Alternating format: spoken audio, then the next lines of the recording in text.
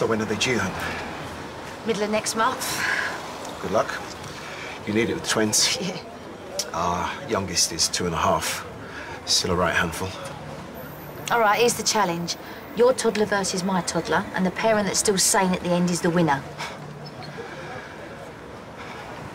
People do get better, you know. Your mum didn't. Maybe she wasn't much of a fighter. But Patrick is. He'll pull through, you'll see. Thing is, I've already spoken to the A&E consultant on the phone. And? He wasn't very encouraging. What am I going to do, Kat? It's not like I didn't realize something like this would happen one day, but it still doesn't prepare you for it. I better go. Will I see you again? Well, obviously I can't take him with me now, so probably, yeah. We can have a proper catch-up. That would be good. So, how's Zoe? It's all right, you don't have to. Don't I? Sometimes it feels like my whole life is ruled by guilt. That means you care, that's why you're a doctor. I should start a support group. GuiltyDoctors.org. It's really good to see you, Anthony.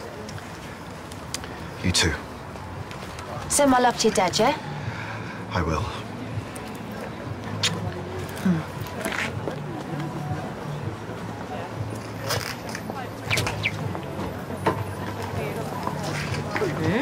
Tasty. I'd keep him warm at night. What did I say? When we get back home, I'm writing a letter to the boss of this place. But you always got a nurse in. I mean, I'm just waiting for a bed for him. Whose side are you on?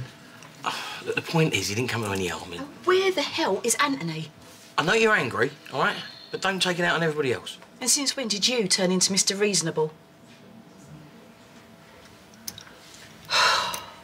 Do you know what? We could be here like this for hours. You can always go and come back later. I mean, I've got the restaurant to open. I mean, it's not as if we're doing any good here, is it? Yeah, maybe.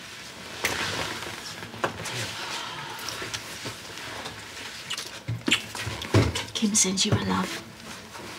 And I love you too.